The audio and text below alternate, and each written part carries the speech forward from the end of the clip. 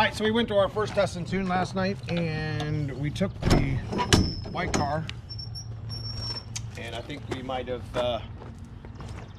messed the transmission up. 30, 60. We're gonna get the white car out. Now you can see from the footage, I don't really think we did anything catastrophic. Because I've been faceplated on this car for a number of years. I guess T56 Magnum has a lot of issues with small things like roll pins and such. So we were making a pass. I no lift shifted first, second, which was the first time in years that I did that. And I went to punch third and it just wasn't there. But there was no bang, there was no pop, there was no grinding. So what we're gonna find out today is if the transmission actually got hurt or if it's maybe just a roll pin or something, maybe something easy that's a pretty quick, pretty easy quick fix. You just push forward after I push back.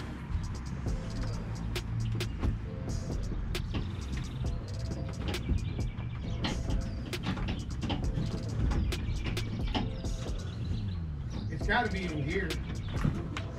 I'm out. Yeah,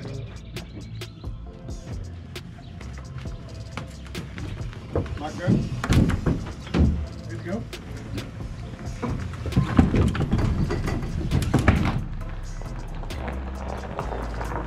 See, it's just, I mean, it's like there's no resistance there. It's just, there should be some clinking or resistance. Doesn't matter if I push the clutch in or not, so we got to get this base off. You guys all right? Smile! Smile! They're not enthused. This is not what I want to be doing with my car. But it is what it is.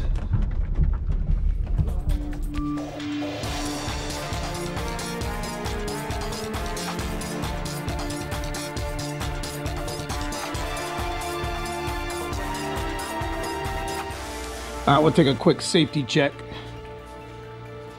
Look at our tie rod ends. Man, I always get dirty, bro. Let's look all right. Got a little bit of wetness here, but that could have been remnants of something else. That's oil residue from the oil dipstick likes to come out a little bit, so we got to keep that from happening. Are you serious? It's leaking again? Yep. Bro, come on. You see it real bad on this side. Yeah, I wonder if we busted that shifter. Busted what? Shifter. The base? Yeah. You think maybe? It's brand new, but it could happen. So we still have to bring the damn transmission down just to take the base off. Yeah. All right. Son of a bitch. All right, so where do we start? We go exhaust, drive shaft. Loop comes out with the, well, we don't technically have to take the loop off, but it is part of the transmission. You know what? This would probably be a good thing to kind of help hold the transmission. I don't know. We got to take it out. Bring it down anyway. Yeah, so we're about ready to pull this out. We kind of saved you guys from having to see the uninstall for the 17th time, but we had this thing in there nice too. I was really kind of hoping that it wasn't going to leak anymore. Maybe it's just some silicone at the, on the base or whatever, but we're going to check. Like again, I didn't hear any big bang or click or clunk. And trust me, I've broken my share of TKO faceplates. It's exactly why I'll never run a TKO ever again. I probably broke 4 of them, 3 of them. I broke 1. So, I don't think we broke the T56 mag. There's no way. I don't think anywhere. I just think that we either have a fork issue or a roll pin. Apparently there's a roll pin in here somewhere that gets sheared off, but maybe it's high tide for us to start being able to take our T56s apart anyways. I mean, that is what we do here on the channel. And do our own shit for the most part, so. Got a couple more bolts here, and then we'll get this transmission out, and then we'll take a look at this base. That'll be the first thing we gotta do. The last thing I wanted to be doing was bringing this thing the F out, Dude, we're definitely stuck in gear somewhere. I mean, everything looks good. Pivot, ball and all. I don't know. Let's bring it out. All right, we're gonna take this shifter off real quick and I'll take a peek inside. Like, not even, it can't be it can't be a face-plated gear. It really can't, look. It's like stuck in 5th or 6th. Isn't that crazy? Well, it's really tight. What's that? I said, all I know, that's really tight.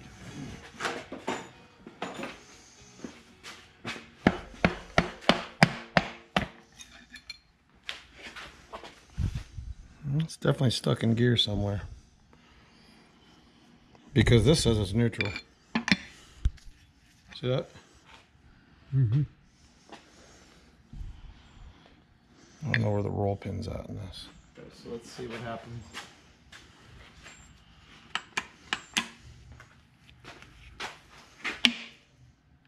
Change the gear.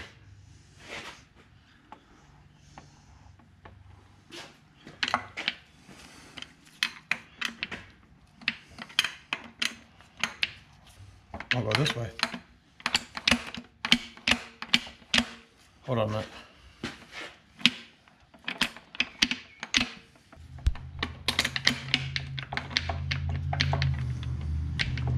Not that this is the right way to check this, but it ain't wrong. We're gonna take this plate off now too. Just take a look inside. Come up in here. Is that too close? That's too close.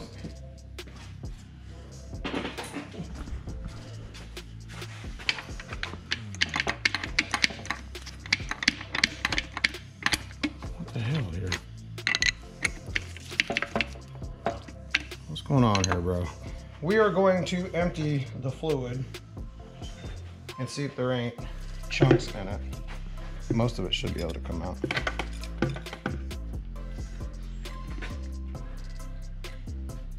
I don't see no chunkies. Please don't be no chunkies. Don't want to chunk. Singing the chunky song. Look at me. Look at my face. It's the chunky song. Y'all don't know what the chunky song is. You ain't took part in no TKOs that's been broken. By this time it was it come out like a box of rocks. All right, so what we've determined is we are stuck in 5th or 6th gear. So this transmission will have to come apart. We've seen no chunks, which is a very good sign. I'm telling you what, breaking a gear, you would have pieces everywhere. It would be all in the fluid. We didn't see one bit of anything in the fluid, did we? No. So, and you can see by the rail here, I mean, it's stuck in 5th or 6th. I don't know. And it's not, 5th and 6th in this transmission isn't faceplated. So that's why you don't hear any tink, tink, tink, tink, because there's 1 through 4 is faceplated. So I don't know what happened. You know what's a possibility, and I didn't even think about that. I overshifted 3rd, went to 5th. And when I punched 5th, I bet I bent the 5th rail. But nonetheless, transmission's got to come apart. I'm pretty sure that we bent a rail or broke a shift fork. Or one or the both or whatever. Still got an issue with our shifter base leaking. I don't know if that's just my transmission needs a better vent. I don't know. But this is where we're at right now. Now I got the other 297 1011 over here, which I think 1011, yeah, because 1010 is the 266. And this used to be in the black car, if you guys remember. I had about 50 miles on it. And then we went to that TKX playlist thing that we were doing to try to break the TKX. That didn't end up happening anyways. That did not end up happening, by the way. Kind of at the point now where we're probably going to have to go to a synchronized 297 because I don't know. I mean, I need to learn how to take these things apart myself. That's kind of what we do here on the channel, but we're back to square one. You know, this is racing. If I can give you any sort of advice about racing, this is, you know, even street driving. I mean, this happens with anything. It's not just racing. You know, when you're pushing your parts to the limit, block, transmission, drive shaft, axle, this is the stuff that you try to avoid, try to have, you know, not happen. But things like this are going to happen. This transmission's been 3 years of me beating the crap out of it on the street and the track. So it doesn't surprise me that, you know, if it's a bent fork or a bent rail or something, that's the least of my problems. So move around. But anyways, guys, we're going to go ahead and get this fluid set away because that's like $800 in fluid. It's the lightweight shockproof. We're going to get it set up somewhere. Guys, if you enjoy this sort of content, big shout to my man, Cousin Paul here, woo woo, for helping me with, he's learning how to camera with us. He's trying to, you know, help us on the channel be a little more interactive as far as, you know, so big shout to helping me right there, brother. But he poured my puddle yesterday. We full send it, had a bunch of fun. So I'll give you some guys footage here on the way out. Enjoy it. Love y'all. See you soon in the next video.